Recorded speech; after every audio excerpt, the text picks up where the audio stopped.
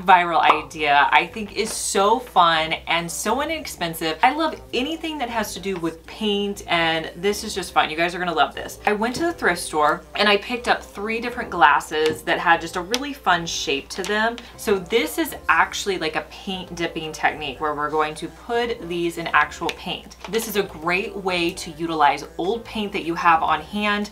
The paint that I'm going to be using is some samples I have from Sherwin-Williams. I can give you the names of them if you're interested. This one's called Blustery Sky.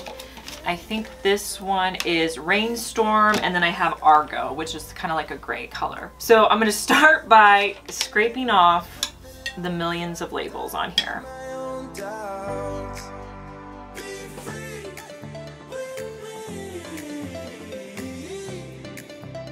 So here's a tip for decorating. Anytime you're looking at putting out, you know, some different vases, if you put things in sets of 3, they just look a lot better. And if you can vary your heights, that looks even better. So when I picked out these at the thrift store, I made sure that they were different heights, and I set them out on the shelf to make sure that they all looked good together. So I'm definitely gonna put on a glove for this. With this hack, what you're supposed to do is you're just supposed to dip the glass into the paint, like completely dip it in. So that'll come to probably about here. And then we're going to pull it out and let it set. And then the paint's supposed to drip down and make it look really cool. We'll see how this goes. Okay, you can see my dark paint. The only thing I didn't think about is, do I have too much paint in here that the paint's gonna come out the side? So let's hope that doesn't happen. So I'm gonna be tipping it upside down so the actual top portion is what's gonna go into the paint. I am nervous to do this. Okay, let's do it. Okay. Okay, the paint's coming up on the side. I'm a little, oh my gosh, the paint's gonna like come out. Okay, the paint is like really coming up on the sides. Maybe I need to take some paint out. Let me pour a little bit of paint in the lid.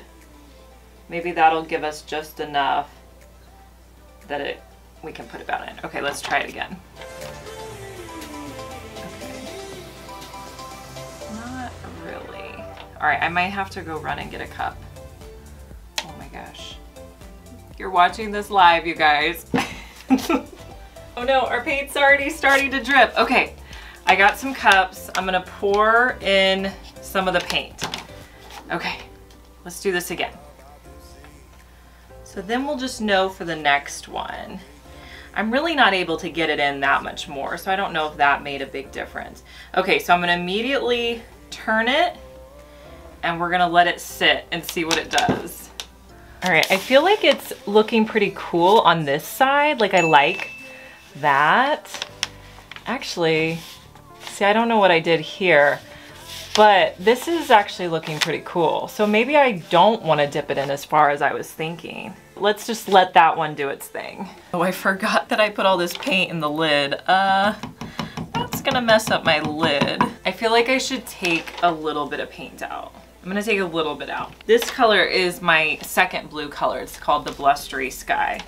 So we're going to dip it in. This one's gonna be cool, you guys. Okay, I'm excited for this one. All right, I'm gonna flip it. Oh my goodness, okay.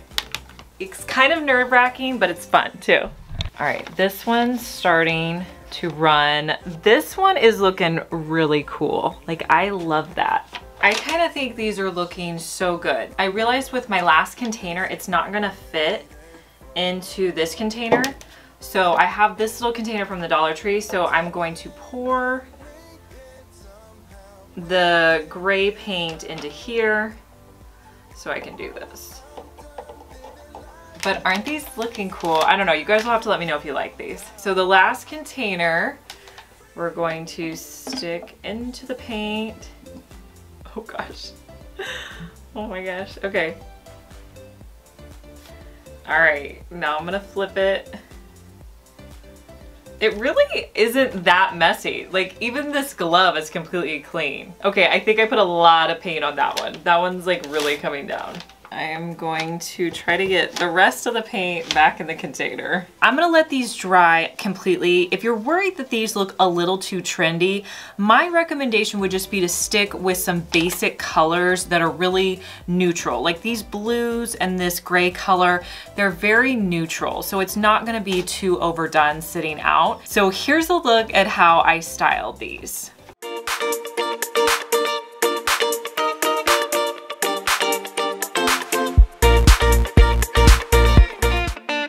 Hey guys, I'm Liz and you're watching my second DIY channel where I post daily DIY videos. You may be familiar with my main channel, Liz Fenwick DIY, but I'm glad that you found me over here on my second channel. Make sure that you're subscribed so you just get notified every day when I post our daily DIY video.